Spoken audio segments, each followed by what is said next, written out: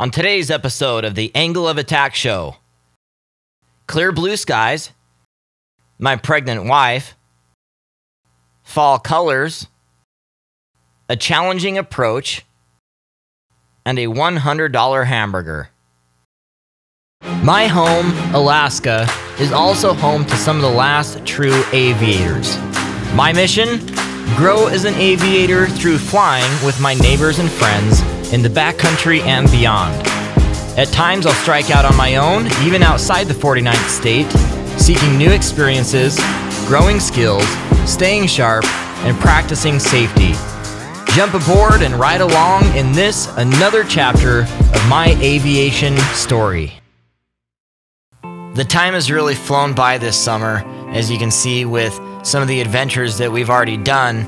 But as the summer months wind down and we're getting into the fall, this beautiful day that we had, Chelsea and I wanted to take advantage of the great weather and go up to a place called Cooper Landing, which is nearby where we live. With Chris the Aviator on another whirlwind adventure. Chris, how do you feel? I am pumped and ready to go. Actually, not quite ready. Still got a few things to do. Yeah, like snacks. Yes, snacks. While we're eager to get on the road, it's an important time to make sure that all the fuel calculations and flight planning and everything with the airplane is ready to go before we commit ourselves to the air. So we took our time doing that, getting the airplane fueled up and just preparing every little detail so that we could be comfortable and enjoy this trip while having the safety margin in that we needed.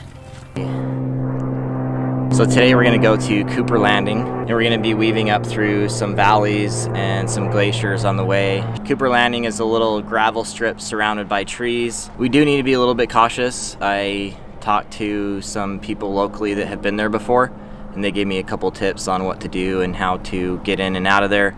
The winds will be a little tricky. We'll have to keep an eye out for that. So it's a very calm day, very great day to fly. We'll still be on our toes. So as you guys know, Chelsea is expecting, and she is just so excited about having this baby, as am I. She has a gorgeous pregnant body, but it's a little hard to get in and out of the airplane. And of course, she's always in such great spirits about traveling, being large with a child. So this would be an interesting little trip where she's definitely more pregnant now than she was in previous flying adventures, but always up for the trip. Can I scoot my seat up? Yes, of course. And how do I do that? All nestled in, it was time to start up and head out on our journey.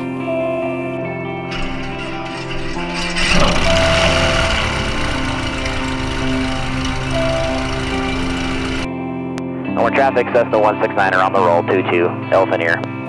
Of course, I've already gone through all of my pre-flight checklists, so here we are now taking the runway. But all things aren't done. I have to check my engine instruments as we push up to the highest power of the flight so far, and then as we lift off, I make corrections with the flight controls to make sure that we stay right over the runway and track that center line so that if there was an emergency, I could use the available runway to put down and stop. Once we're out of runway, I have limited options and I have to go straight ahead here for the first several hundred feet. And then as we climb even higher, then our options open up to maybe turn back to the airport. Homer traffic 169er, currently left cross on runway 22, will be departing on the downwind to the east. Remember 169er, I will activate your flight plan. Give us a pilot report when you can. Thanks, 169er. And with that, we are climbing out of Homer, well on our way to Cooper Landing and enjoying all the sights around us. Man, there are so many otters down there. Really? Where did all those otters go? Where did all the otters go? Long time floating. Where did all the otters go? Long time ago. Where have all the otters gone? Boats have taken them, everyone. Oh, when will they ever learn?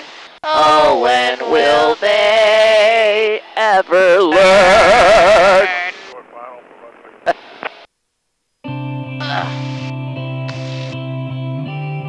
Good job with that camera, girl. Thank you, boy. But really, we couldn't contain ourselves. We just kept saying how pretty it was. Pretty, pretty day. Water looks so cool from up here. Man, it's so beautiful. Yeah, it's a great day. Here's Bear Cove. Look how beautiful it looks. Man, pretty. Really pretty. And look at the view. Oh my gosh. Neato Toledo. Yeah, really neato. This is the way to explore Alaska, gosh. Chelsea isn't a pilot, but she stays curious about how the flight all comes together. During your interview, you were talking about Cooper Landing. I just don't know if you just make stuff up, if you know it, or if you read it online. So here, I'll show you. So I told you about the airport facility directory. So even for little private airports, they have all the information in this airport facility directory, AFD. So there's an actual drawing of it that shows you where the trees are, where the runway is, where the windsocks are. And so you can get a really good idea of what's in the area and what the challenges are. So it's 2,200 feet by 60 feet. Coming over the hill. And then you get other information here, like actual lat long, information about the airport, if there are any soft spots on the runway. Very specific information about that airport. So it is very helpful to just go through here and get all that. So that is something you do as part of pre-flight planning. You go through all that information, make sure you're good to go. And then obviously, I plan my fuel, I plan the route, all that sort of stuff. File the flight plan, open the flight plan, a bunch of little things. I wasn't just BSing. In Homer, we have a hydroelectric dam which is nearby, and Chelsea had never seen it before. There's the dam road and the dam lake. Hey, stop that. In the dam mountains. Stop that. And don't forget the wildlife. Like There's that. a couple white things down there. Think they might be mountain goats? Yeah. I definitely think so. Cool. Oh yeah, I see a goat down there. Do you? Oh yeah, for sure. It's down there right where the shadow is. Right below I can't it. see any shadows. Okay. So. Cool, quite a few goats back up in here. As we were about to round the corner to go into a canyon to the airport, we noticed fog covering the valley. Well, if things don't work out, we might have to pull a mulligan and go to Dotner or something. Okay, who's Mulligan? I don't know, but we're gonna pull him, that's for sure. Mulligan! I was concerned enough with what I saw that I ended up calling flight service. T9 flight service, Cessna 79er 169er. November 79er 169er, Kenai radio, go ahead. And Kenai radio, Cessna 79er 169er, we're on a flight plan into Cooper Landing, and we're just about over Ski Lac Lake. And we're wondering if you have any reports of what the weather's like back there. Because this airport doesn't have its own weather reporting station, I called up flight service to get an update, and they told me about the weather cameras and what they were showing. Actual cameras are spread throughout Alaska to give us pilots live on-the-ground looks at what the weather conditions are. For 79er 169er, Kenai radio, all I have for around Cooper Landing are the 4 camera views. I do not have any other weather. There's no pilot reports. Don't see anything as far as any low stratus or fog and any of the 4 directions of cameras that we have. So, as you can see, all is clear, and things were looking really good getting into Cooper Landing. All right, 169er, we're just turning the corner here, and it looks like it does stay just right over Ski Lac Lake and then clears up as it goes up into the valley. So I appreciate that. Thanks for the report, 169er. Now, having verified that the weather was clear, we could continue on to Cooper Landing. Wow, look at this. Everything's so pretty and yellow. Gold. Yeah. Wow. I have no idea where we're at. Cooper Landing's over there. Is this Kenai Lake? Yes. Looking good, Kenai Lake. So the airport's just around this mountain? I think it's down there. I think I see the airport. That little runway straight ahead? It's tucked back here like this. Okay. That's the road. The ROAD. Quartz Creek traffic, Cessna 790-169 are currently 2 to the east, 1,500, and we're going to be overpassing the field looking for the winds. A lot of people said it's like tricky right over the water. Then Yeah. as soon as you get over the trees, it gets better. Like once you get down in the trees, yeah. I see the airport. I see the airplanes. So which way do you land from? We'll land this way most likely. Okay. I want to see what the windsock's doing first. Gotta go poop. Having a hard time seeing L windsock. Okay, there it is. It's The blowing. wind looks like it's, I mean on the water it looks like it's coming this way. Yeah.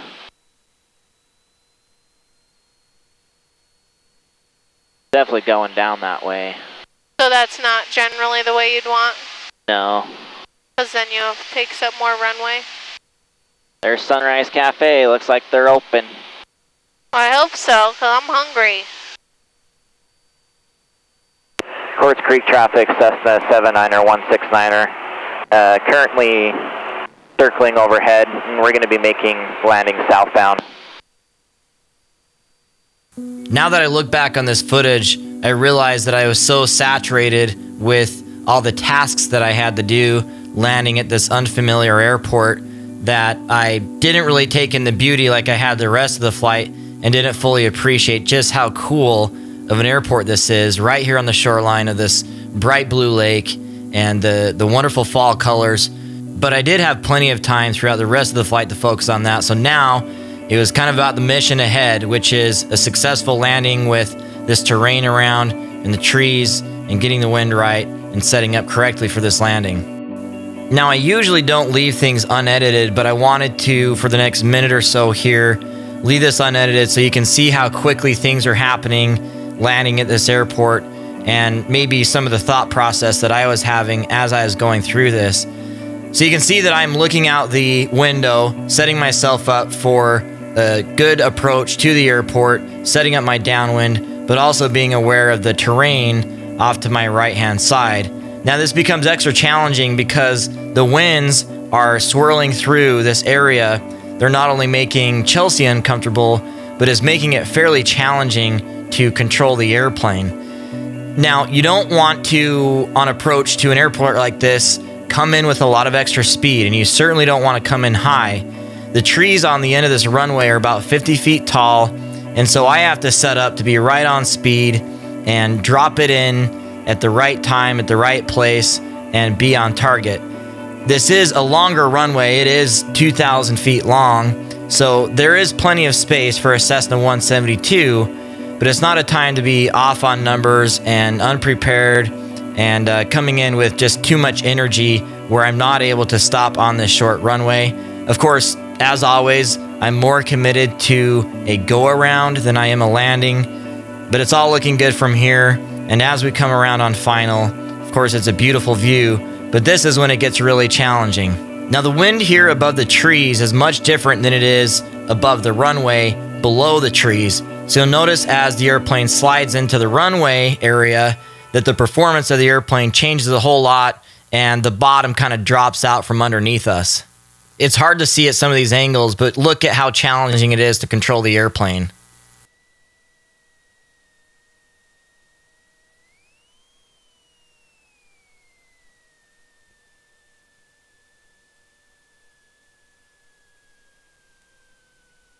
Wow. Hello. Here we are. Gosh. That was pretty challenging. Yeah, it seemed challenging. Did not seem like your typical runway 22. No, definitely not.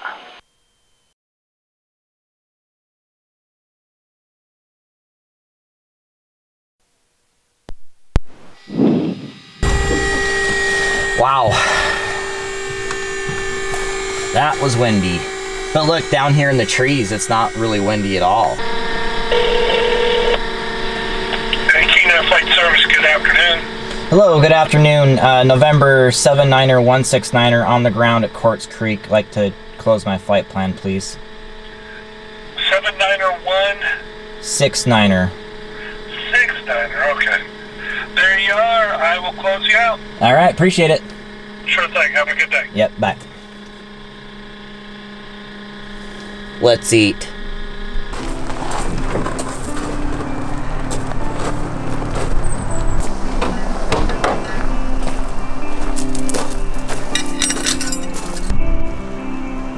We're ready for lunch.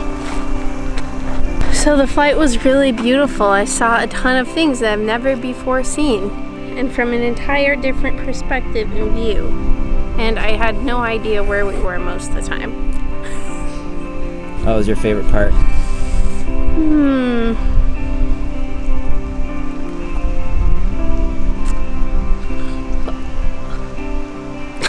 Lunch? I'm looking forward to lunch. Baby really liked it all, I think. Show did.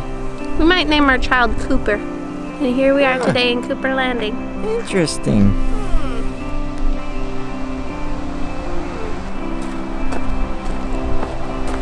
It was originally my duty to get us where we were going safely, and now it's my duty to feed my pregnant wife, so we'd go to the restaurant just beyond the trees on the other side.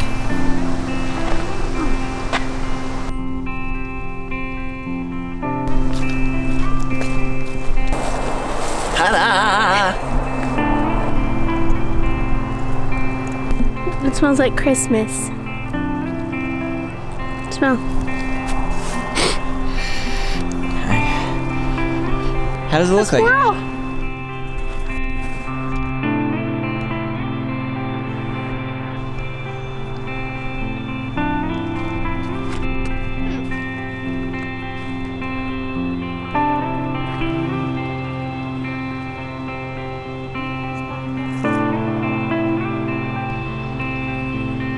You getting my feet right now?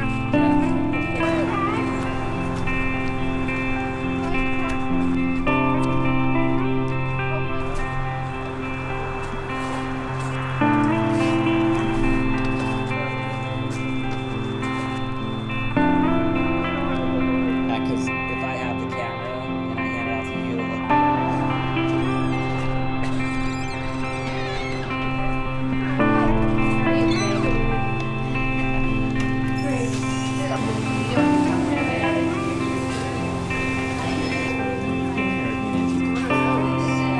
Fruit and cheese plate. That's one of my favorite things to eat. There's a good cup. Oh, goody. Thank you. Ketchup, mayonnaise, and mustard? Ketchup. So tell me what your soup is. Chocolate pork kettle. Okay.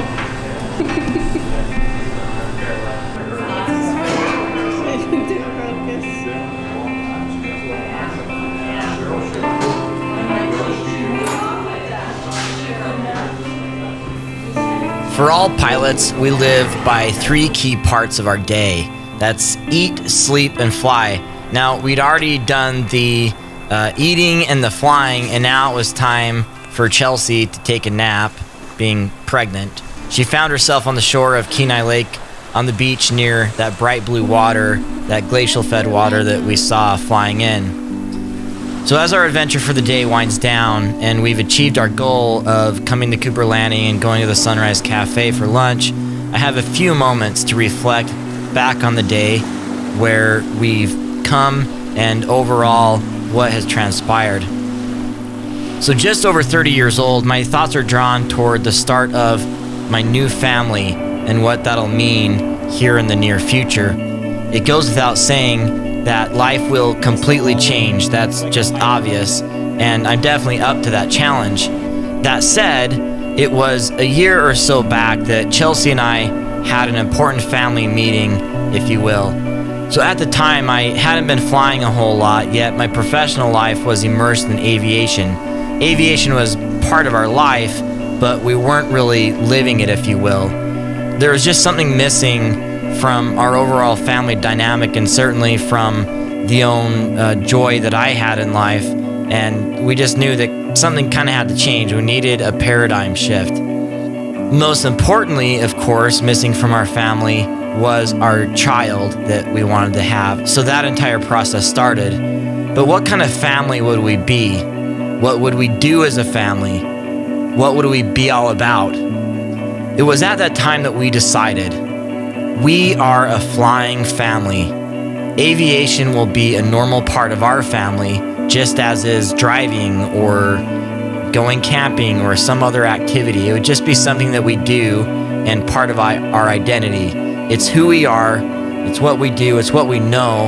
And while aviation isn't at the center of our family per se, of course, it's really the love and the members of the family that are at the center. It is part of what makes us, us. This was another Alaskan adventure and memory for us to store away.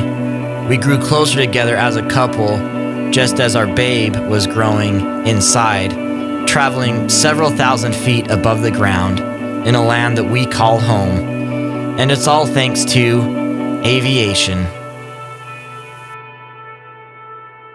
A big thanks to Chelsea for the amazing camera work and keeping the baby safe in the oven. Also my good friend Mike Rushforth for the fitting music. Join us on our next adventure. Sign up for email updates at angleofattack.co for exclusive sneak peeks and other extras. Do you dream of being an aviator? Start your journey today at aviatortraining.com. Check us out on social media through Instagram, Facebook, and Twitter. Got an aviation video project in mind? To collaborate with or hire Angle of Attack, reach out and let's talk. And thanks for coming along on this adventure, and I hope you'll join us on the next journey. Until next time, throttle on!